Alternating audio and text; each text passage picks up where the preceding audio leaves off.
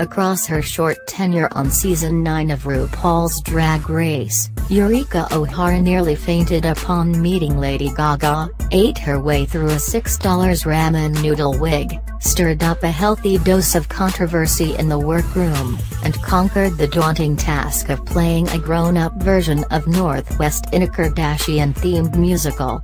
After surviving all that, though, it was a major physical setback, a serious knee injury sustained during a cheerleading challenge, that eventually did end the fan-favorite contestant. Eureka O'Hara has officially entered RuPaul's Drag Race history. And she didn't even make it to the finale. The self-described elephant queen from Tennessee wasn't in the bottom two and was proving to be one of this season's most consistently engaging queens.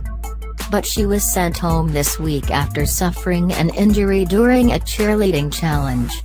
O'Hara powered through a Kardashian musical skit, on crutches, no less, but RuPaul ultimately put safety first and sent Eureka home for surgery. But there was a consolation. RuPaul gave O'Hara the first slot to compete on Season 10 next year. "I feel really good. I'm doing better than ever. I'm continuing to do my physical therapy every day," O'Hara says. This is the second Drag Race injury to surface after the cheer challenge.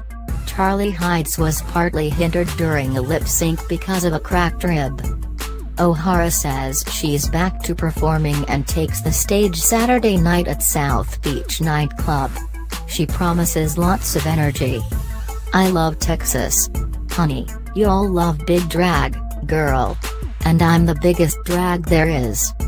In a shocking turn of events, the second game-changer in what's shaping up to be the twistiest Drag Race edition yet, after Season 9's comeback queen Cynthia Lee Fontaine seemingly trumped Pheromone during an intense lip-sync battle, an unidentified member of the show's staff approached Mamoru, who left the runway, returning to the head of the panel moments later to deliver bad news. Cynthia and Pharah would remain in the competition, but, due to the physically demanding nature of the competition, Eureka, who'd already been declared safe from elimination, would be leaving the show in an attempt to reduce the risk of further medical trauma.